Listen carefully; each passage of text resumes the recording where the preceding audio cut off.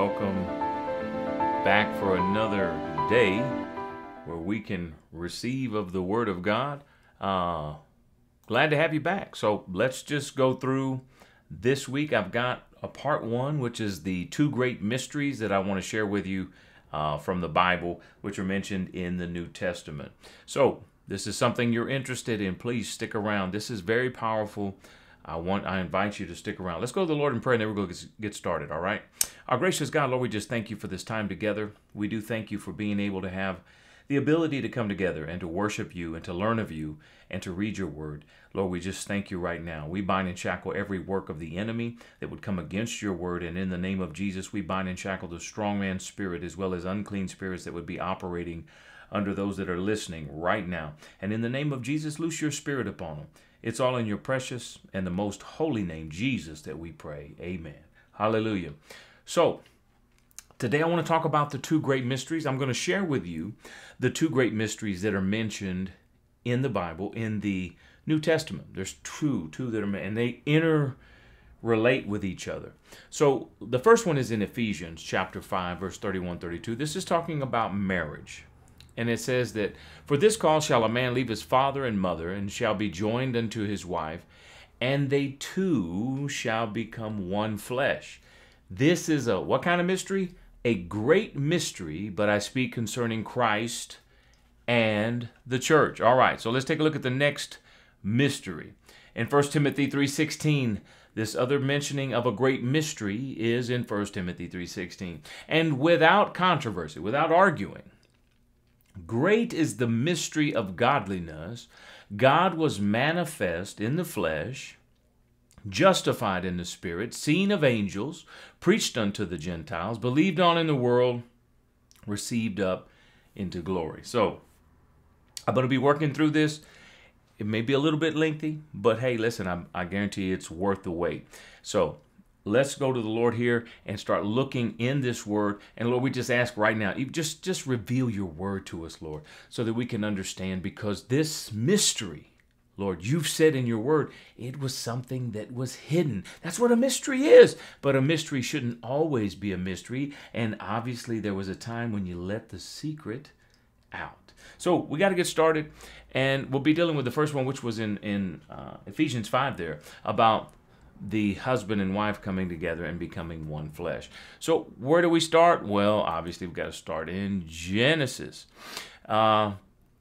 So let's take a look here. It says, "And God made the beast of the earth after his kind, cattle after their kind, and everything that creepeth upon the earth after his kind. And God saw that it was good." All right, so all these things that were being made, guess what? They were being made, and we'll see later on, they were being made from the dirt, from the ground. He spoke these things, but everything was of the earth. God said, "Let us make man in our image, after our" what? Likeness. So man was going to be made like God, but he wasn't God. So the image that was going to come would be like God. "And let them have dominion over the fish of the sea, and over the fowl of the air, over the cattle, and over all the earth, and over every creeping thing that creepeth upon the earth." So he was going to give them dominion. Now let me ask a question. Does God have dominion? Yes. He has ultimate power, control, and everything over all things.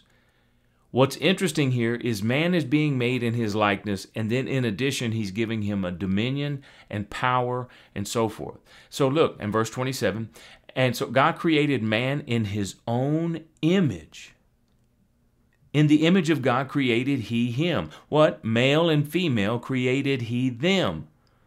"And God blessed them, and God said unto them, Be fruitful and multiply, replenish the earth, subdue it, have dominion over the fish of the sea, over the fowl of the air, and over every living thing that moveth upon the earth." Now, notice he said he created he them. How many of them showed up? How many showed up? Once, we'll see here. Let's keep going. I want you to see what I mean by this, because he created he them, male and female. Watch this. "And the Lord God formed the man of the dust of the ground, breathed into his nostrils the breath of life, and man became a living soul." So watch this. The Lord God said then, so how many showed up? He breathes into this dust man, so he gives him life through breathing. And so then guess what? So it's only one in the garden right now. But there's one more inside of Adam that just hasn't been brought out yet, and this is part of the mystery. So stay with me here. And the Lord God said, it's not good that the man should be alone. I will make him an help meet for him. So what was she going to be? Someone to help him. Look at this. And out of the ground the Lord God formed every beast of the field, every fowl of the air, and brought them unto Adam to see what he would call them. And whatsoever Adam called every living creature, that was the name thereof. So God gave him power. He gave him power to be able to name. So he's naming these creatures that are being made from what? Every beast of the field was brought unto him. He made them from the ground. Out of the ground, God made all these animals. And Adam gave names to all cattle, to the fowl of the air, to every beast of the field. But Adam there was not found an helpmeet for him. Notice he couldn't find a helpmeet for him that God could just create from the dirt. He couldn't just bring him another object. And also notice this, there was already this life-giving breath inside of Adam, which was the image. He was made in the likeness of God's image. And he created he them. So there was already something formed inside of Adam. Look at this. I'll scroll this up here a little bit. Let me go here. And the Lord God, look, so verse 21, the Lord God caused a deep sleep to fall upon Adam, and he slept, and he took one of his ribs, closed up the flesh instead thereof. And the rib which the Lord God had taken from man made he a woman, and brought her unto the man. Now I want you to see this. Notice, where did he go to get this piece from Adam to make the woman? From his side. When Christ was on the cross, where was he pierced? In his side. When he was pierced in his side, what came forth? Blood and water. Because there's this other picture about being born again. Now notice God did not go back to the dirt and just form woman from the dirt. Instead, he went. This was something very intimate. Notice that this was coming from his chest. This is coming from his bosom. This is from the bosom of Adam. And what was going to take place? There was going to be a rib that was removed from Adam, and God would now take, because he's already breathed life into Adam, and he's already created he, them, male and female. So he's pulling this rib out, and then what does he do? And so the rib which the Lord God had taken from man made he a woman, and brought her unto the man. And Adam said, verse 23, this is now bone of my bones and flesh of my flesh. She shall be called woman, because she was taken out of man. Therefore shall a man leave his father and his mother, and cleave unto his wife, and they shall become, or be, one flesh. Notice this is one of the great mysteries that it talked about of Christ and the church earlier, how that the two, a man would leave his husband, a man would leave his father and mother, and so would a woman, and the two of them would come together and become one flesh. Watch this. And they were both naked, and the man and his wife were not ashamed. So we got to keep going here. I've got a lot of scripture here. So, all right, in Romans 16, verse 25 through 27, look at this, because we're going to start looking now at this mystery. It says, now to him that is of power to establish you according to my gospel. Notice this is the gospel he's saying we can do this with. And the preaching of Jesus Christ according to the revelation of the mystery which was kept secret. When? Since the world began. So when all of this was happening in the garden, there was a secret that was forming, but then was kept secret. Wasn't revealed. Look at this. But now, when? Now is made manifest, and by the scriptures of the prophets, according to the commandment of the everlasting God, made known to just the Jews. No, to all nations, for the obedience of faith to God only wise be glory through Jesus Christ forever. Amen. All right, so what was it? This mystery was kept a secret. When? From the very beginning. Since the world began. So there was a secret that was taking place in the garden. See, I bet you didn't know that, did you? So watch this. We're going to keep going. All right. All right, and then I want you to see, it was by the gospel that they would, this is Romans 1, we'll start in verse 16. It was by this gospel. So now this is why this gospel, which is the good news, it's tied in with this secret. Look at this. For I am not ashamed of the gospel of Christ, for it is the power of God unto what? Salvation to everyone that believeth, to the Jew first, and also to the Greek. Now, What are we needing salvation from? Well, it's due to sin. And we all go back to the garden and we look. Mankind had sinned. Sin entered the world, and so did death. Death came with it. The penalty of sin was death. So the death sentence was pronounced. But how did they get out of the death sentence? Well, remember, God clothed them. He made unto them coats of skin, because they covered themselves with leaves. But God made for them coats of skin. And guess what? And you get coats of skin from where? An animal. So there was some innocent animal that was dead, was killed.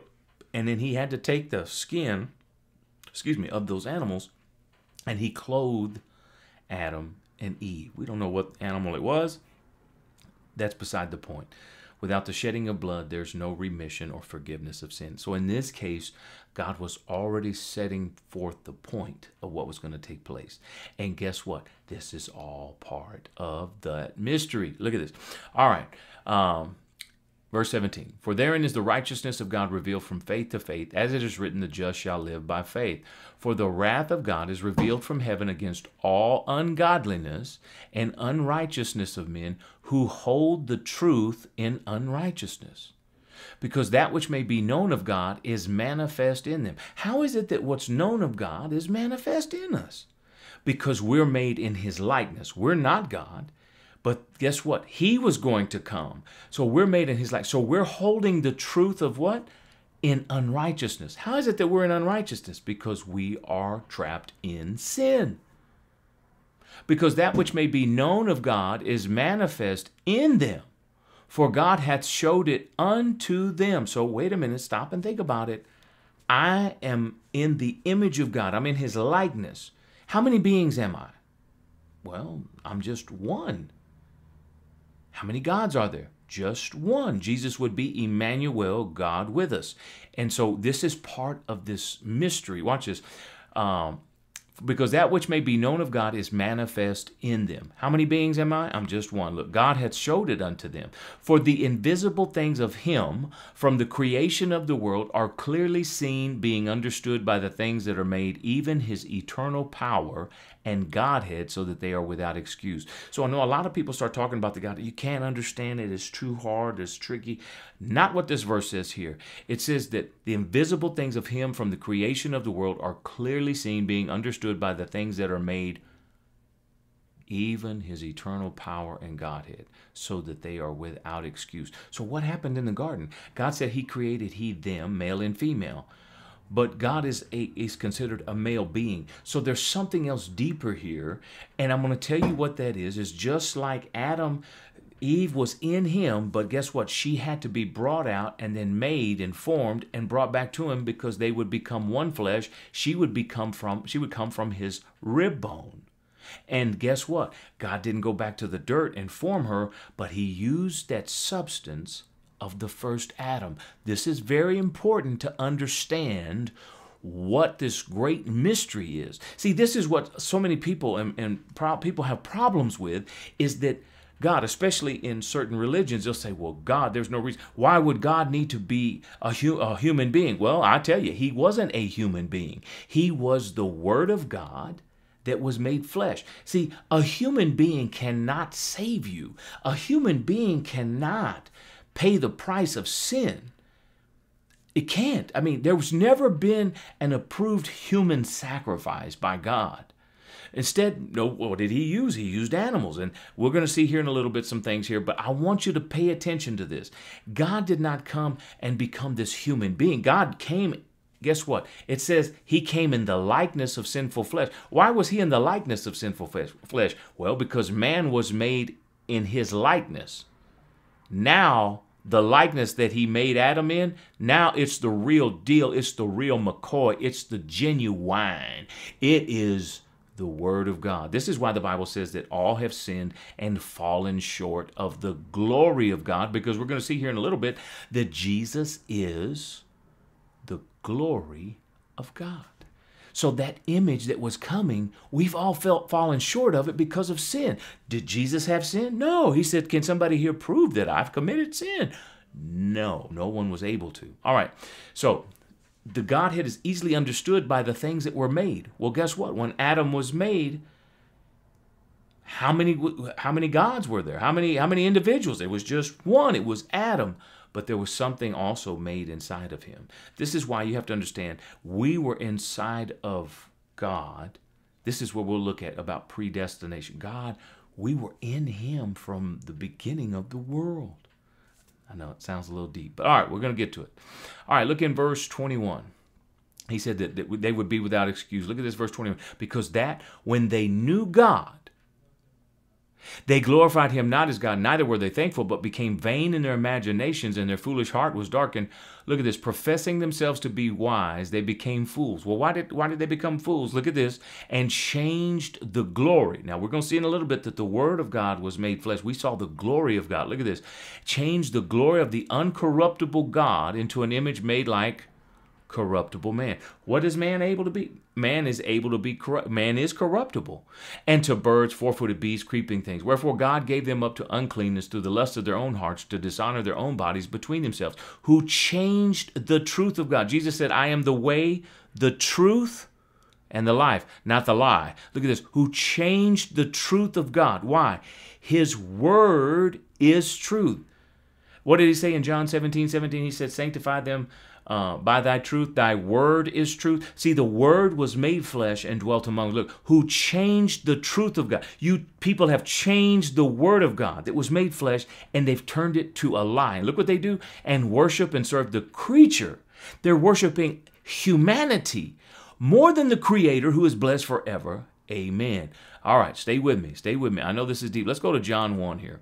So look in John 1. In the beginning, so keep this in mind, in the beginning was the Word was with God, and the Word was God. Because remember, they heard the voice of the Lord God walking in the cool of the garden. That's the voice. That's the Word. They heard the Word of God. Now watch this. That was the same was in the beginning with God. All things were made by Him. Who? The Word. What was walking in the garden? It was the voice of the Lord God. Look at this. All things were made by Him, and without Him was not anything that was made. So what is this? It was His Word. In Him, so in this being, this spirit being, was life, and the life was the light of men. And the light shineth in the darkness, and the darkness comprehended it not. So now you have to look too. There's this mystery behind the creation, how God had to separate the greater light from the lesser light. There was darkness, there was light, all of this stuff. Look at this. And so we get in here, we're going to skip through. John was sent of God to bear witness of the light. He was, let me rearrange this here. He wasn't the light. There we go. Let me get back over here. But the true light would be what? Jesus. Now look, I want you to see, and then look in verse 9, that was the true light which lighteth every man that cometh into the world. So He was coming to shed light. Look, sometimes in a mystery, things are dark. You can't see. He's coming to do what? He's bringing some enlightenment. Look at this, verse 10. He was in the world, and the world was made by Him. Made by what? The Word of God. He made everything by His Word. Look at this. It was made by Him, and the world knew Him not. Now, the Word of God is being made flesh. Watch. He came unto His own. Who did? God came unto His own. His own what? His own creation, and His own received Him not. But as many as received Him, to them gave He power to become the sons of God, even to them that believe on His name. Now, wait a minute. His name was going to be kept secret. So now there's something attached with this name. Not Emmanuel. Emmanuel was just telling us that He would be God with us. Look, so He said, but as many as received Him gave He power to become the sons of God, even to them that believe on His name, which were born not of blood, nor of the will of the flesh, nor of the will of man, but of God.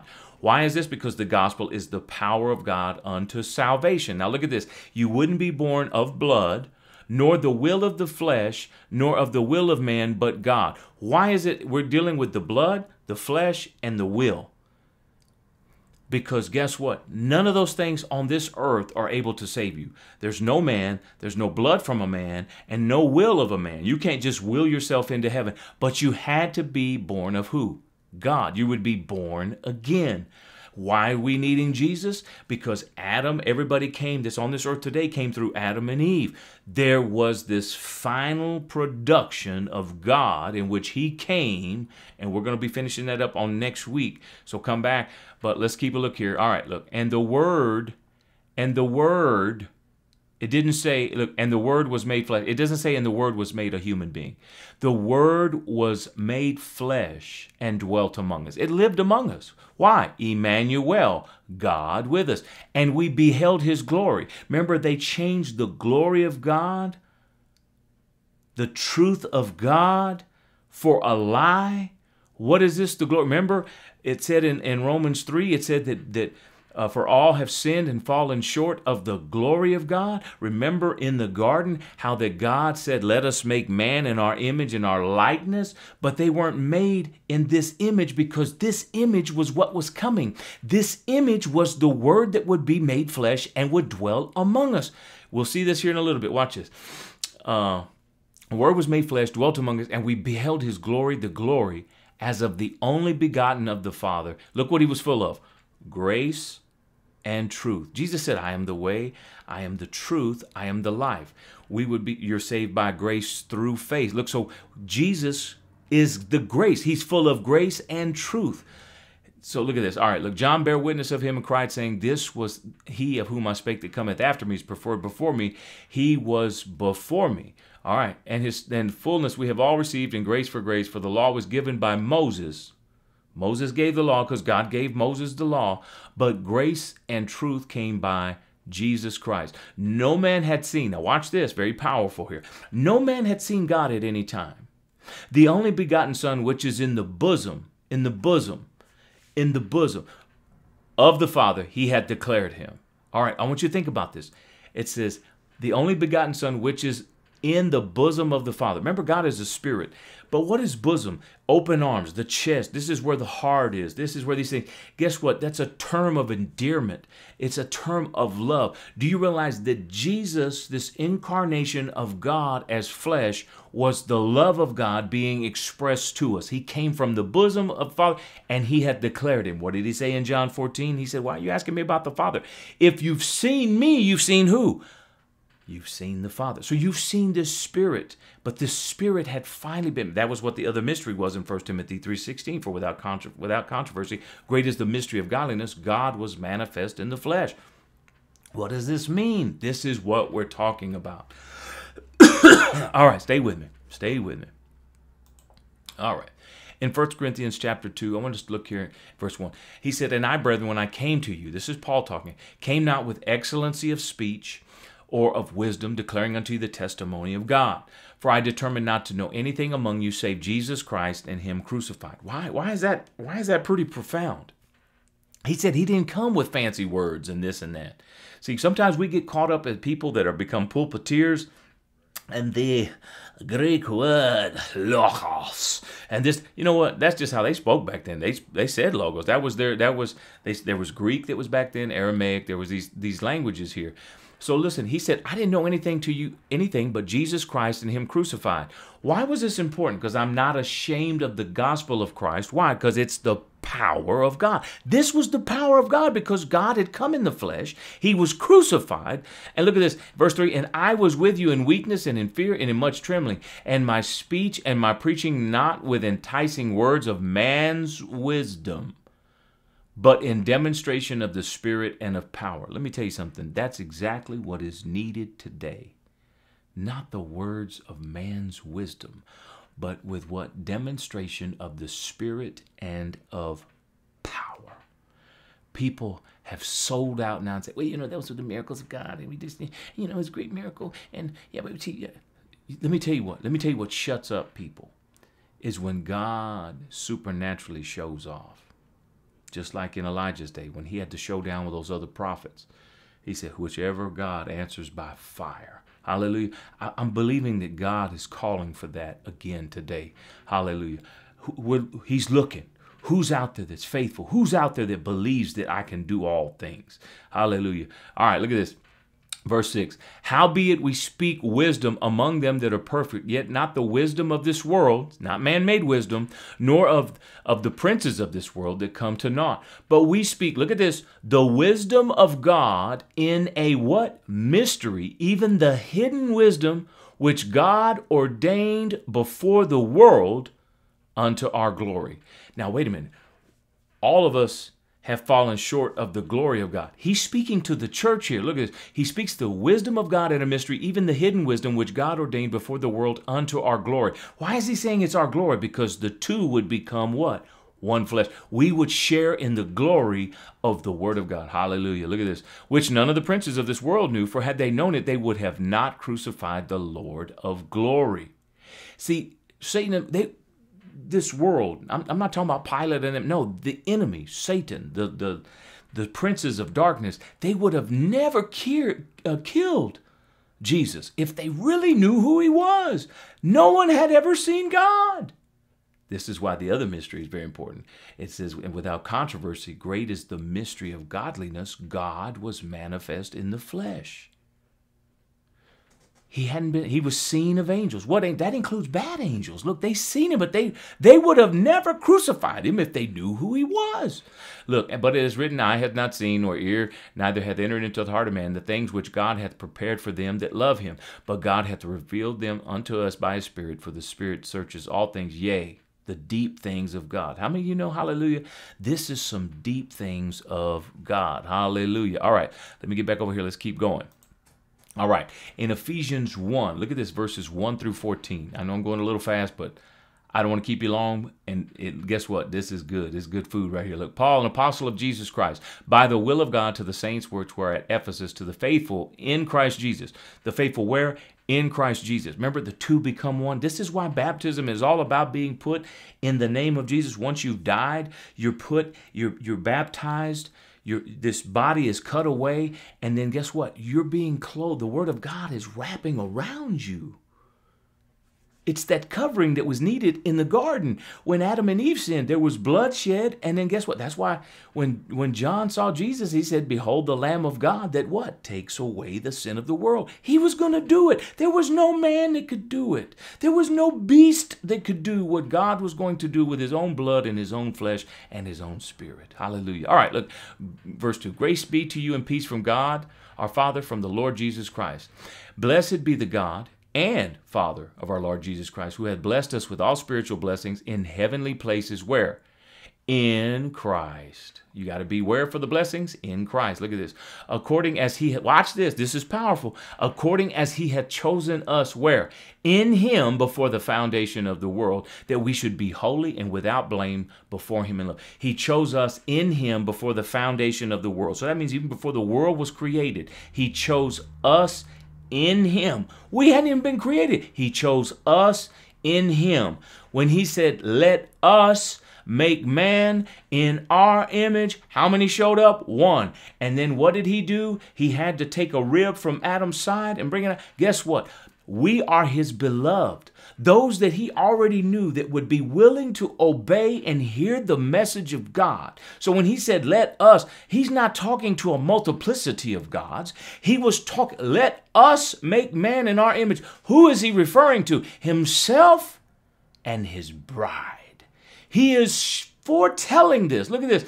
According as he had chosen us in him before the foundation of the world. When he created Adam, he created he, them, male and female. Where were we at? We were in him. And guess what? Humanity was being made in the likeness of God. Let us make man. And he made them in the likeness of his image. Look at this. All right, watch this. That we should be holy, according as he had chosen us in him before the foundation of the world, that we should be holy and without blame before him in love, having predestinated us unto the adoption of children by Jesus Christ himself, according to the what? According to the good pleasure of his will, to the praise of the glory of his grace, wherein he hath made us accepted, where? In the beloved.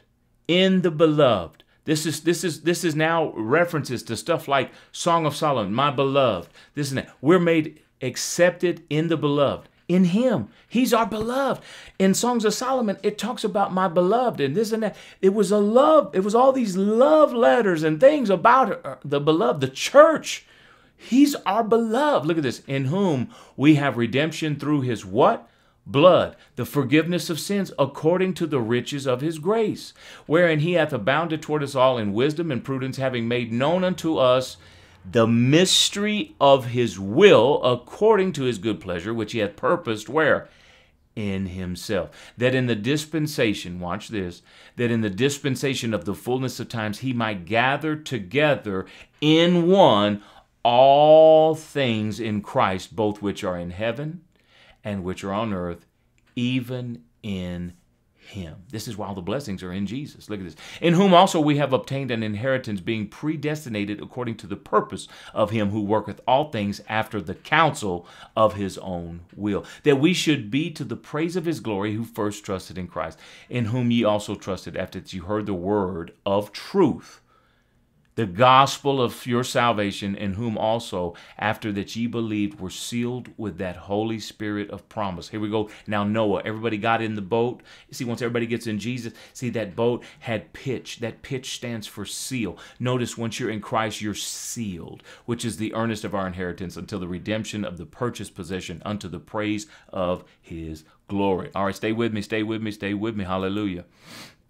Look at this, Ephesians 3. For this cause I, Paul, the prisoner of Jesus Christ for you Gentiles, if you've heard of the dispensation of the grace of God, which is given me to youward, how that by revelation he made known unto me the mystery, as I wrote afore in few words, whereby when you read, you may understand my knowledge in the mystery of Christ. So he's got this mystery in Christ. Where did he get it from? He got it from God. Look at this, which in other ages, remember, this was hid from the beginning. Look at this. Which in other ages was not made known unto the sons of men, and it is now revealed unto us, unto his holy apostles and prophets by the Spirit of God. I'm going to show you where this takes place. Watch this. That the Gentiles should be fellow heirs and of the same body. Here he goes. Gentiles should be fellow heirs and of the same body. What body? The Word that was made flesh. Look at this. And partakers of his promise, where? In Christ. How? By the gospel. Wherefore I was made a minister according to the gift of the grace of God given unto me by the effectual working of his power. Unto me, who am less than the least of all saints, is the grace given that I should preach among the Gentiles the unsearchable riches of Christ, and to make all men see, watch this, what is the fellowship of the mystery which from the beginning of the world hath he hid in God, who created all things by Jesus Christ. So this is, listen, Jesus Christ is the Word. The voice of the Lord God was walking in the cool. This is what he made the whole world in this fellowship of the mystery. What fellowship? It's how this mystery, this fellowship is how things can come together. This fellowship is the fact that God had already declared the end from the beginning. He's in the garden and he's there. He's created everything. But even before the beginning of the garden being created, we were already in him. This is the fellowship of the mystery, to the intent that now unto the principalities and power, watch this, to the intent that now unto the principalities and powers in heavenly places might be known by the church the manifold wisdom of God. He's given us this power. We're able to be seen. We are the church, the manifold wisdom of God. What is the wisdom of God? That he was going to come in the flesh. He was going to pay for this sin, and then we would be his helpmate. Hallelujah. Look at this. According to the eternal purpose which he purposed, where? In Christ Jesus our Lord, in whom we have boldness and access with confidence by the faith of him. Notice it says we have confidence by the faith of him. Once we have faith to get into him, we have access to his faith. Hallelujah. All right, let's go. I want to keep going. There's a lot here, but let's keep going. All right, look at this in Ephesians 5. We're going to get back to this mystery now, okay? Staying with me. I hope you're getting something out of this. If so, please share this with somebody. People need to hear this message. All right, husbands, love your wives, even as Christ also loved the church and gave himself for it. What did he give? Everything. Everything. He gave his life. He died. Now, why did he do it? Look, verse 26. That he might sanctify and cleanse it with the washing of water by the word. By the what? The word? Here we go again, the word.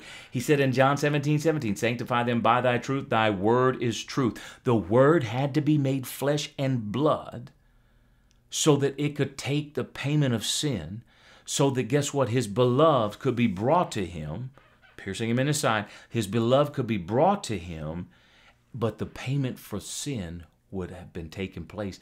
And guess what? We would become a new creation and a new creature and you'll see this. We're going to be what? Bone of his bone, and we'll be flesh and bone of him. Look at this. He might present it to himself a glorious church, not having spot or wrinkle or any such thing, but that it should be holy and without blemish. So ought men to love their wives as their own body. He that loveth his wife loveth himself. For no man ever yet hated his own flesh, but nourisheth and cherisheth it, even as the Lord the church. For we are members of his body, and of his flesh, and of his bones. Look at this. For this cause shall a man leave his father and mother, and shall be joined unto his wife, and they two shall be one flesh. This is a great mystery, but I speak concerning Christ and the church. Nevertheless, every one of you in particular so love his wife, even as himself, and the wife see that she reverence her husband. This is a great mystery.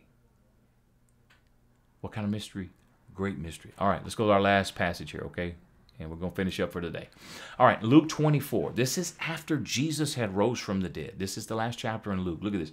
And they were talking. They told what things were done in the way and how he was known of them in breaking of bread. There was something about how he broke bread that it did something to him. Look, and as they spoke, Jesus himself stood in the midst of them, and they saith unto them, Peace be unto you.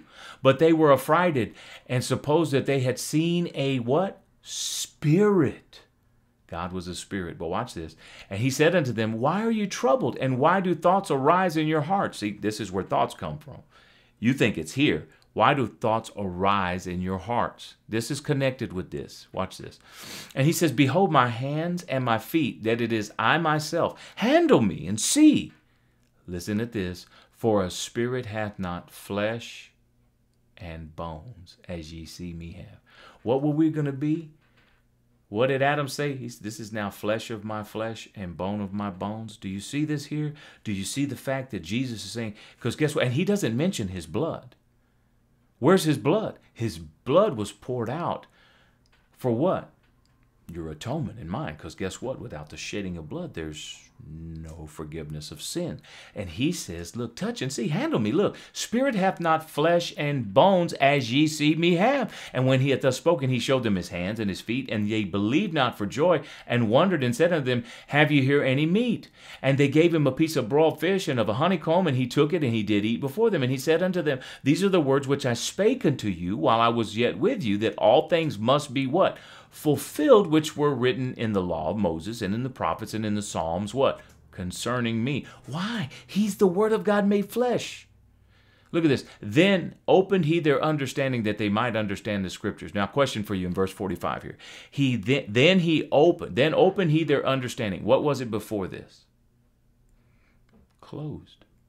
Then opened he their understanding that they might understand the scriptures. That means they didn't understand the scriptures. So he had to open this. Why?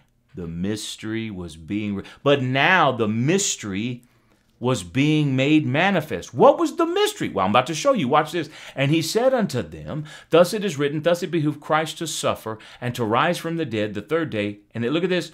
Repentance and remission of sins should be preached in his name among all nations, beginning at Jerusalem. And ye are witnesses of these things. Isn't that interesting? In Acts 2, and 37, 38, where he talks about that when Peter starts preaching to them, because they're pricked in their heart, they said, Men and brother, what shall we do? And he says, and he told them all, he says, Repent, every one of you. And it says what? And be baptized in the name of Jesus for the remission of sins, and you shall receive the gift of the Holy Ghost. Let me see here.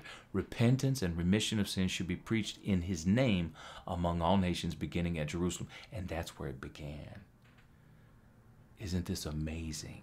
Isn't this amazing? Look, I hope you're getting something out of this. I want you to come back next Sunday. We're going to have this next Sunday, and we'll see if we can't wrap it up, Lord willing. God bless you. May he keep you in the wonderful and only name that's saving, which is the name of Jesus. God bless.